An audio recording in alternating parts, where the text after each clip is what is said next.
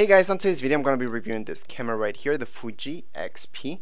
Now this is a 16 megapixel camera, so it's pretty good. What I can tell you, I'm going to tell you the cons about it fast. It's not good for winter, so if you're going skiing, if you want to take pictures, this will die on you really fast. The battery itself sucks. It will only last you about 5 minutes if you want to record something, and then it's gonna die. So battery, we even had another battery replacement just in case we thought it was the battery issue, but no, it turns out that all the batteries from Fuji are not good, and this camera doesn't really seal up from getting it froze, so it does freeze up easily. And even underwater where it's a little bit colder, even there the battery doesn't last that long. It does last a lot longer than on snow. If you're looking at -20 temperatures or even -10, your battery will last 5 minutes maybe. For pictures, it's gonna last maybe for 20-30 pictures, and then it's gonna die.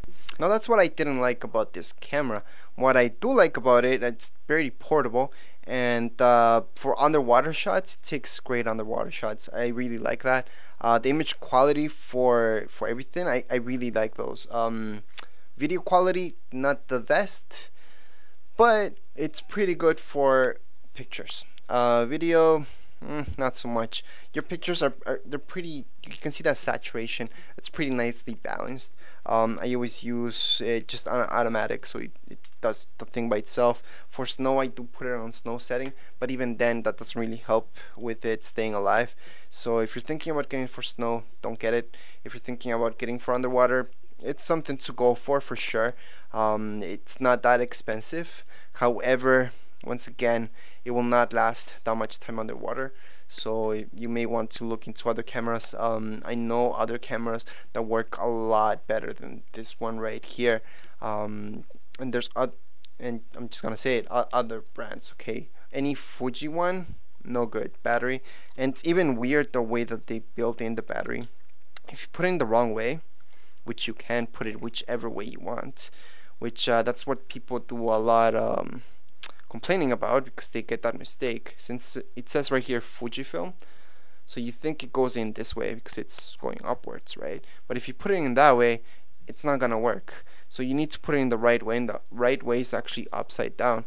So we get a lot of complaints about that over the channel, and I know it's annoying because some of you think your camera's broken, and then it turns out it's just the battery put in the wrong way, and you don't really think that through.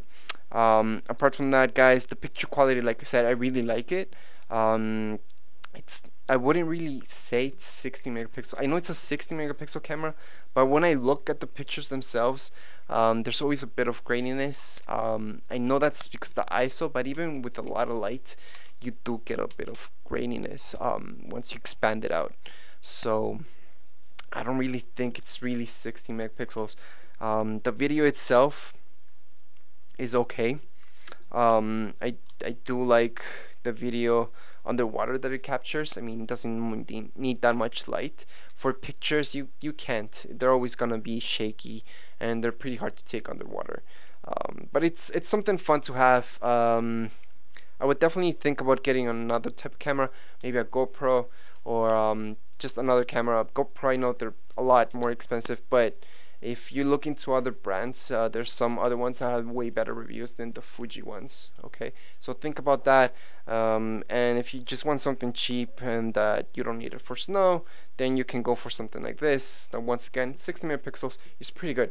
If you just want to put something for Facebook, you don't want the setting to be on 60 megapixels. You just want something at 8 megapixels, which is good enough.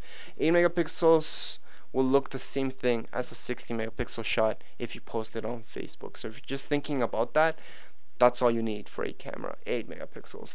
Now if you're thinking about printing large, then you're thinking about 18 megapixels and above. But other than that, guys, you'll be fine with this. And once again, for snow, no good. Underwater, it's okay. I'll give it a rating of 6 out of 10 just because the battery really annoys me. Other than that, it's an okay camera. Thank you for watching. If you guys have any questions, comments, you can write them here below. And don't forget to subscribe and rate. Thank you.